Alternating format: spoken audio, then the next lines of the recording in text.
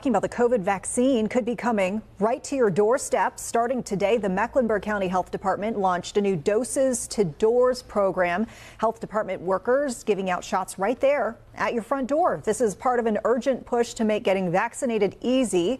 And we can tell you this new program started this morning in West Charlotte. We knew a few people who took advantage of it. WCNC Charlotte's Chloe Leschner explains how this first day went.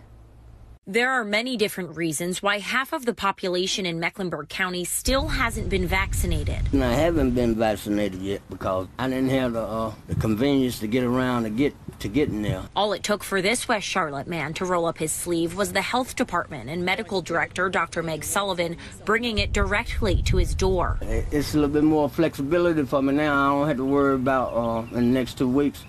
Worrying about, who got the disease or who I may be around to have it. But so many others are hesitant or don't trust it.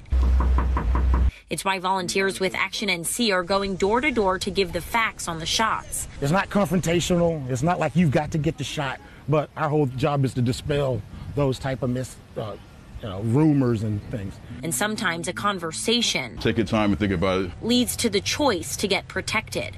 Now the volunteers can guarantee it gets done. Health department workers close by with shots, removing barriers and making it so simple it's hard to pass up. But we're hoping this will switch from just getting a commitment to getting an actual shot in the arm.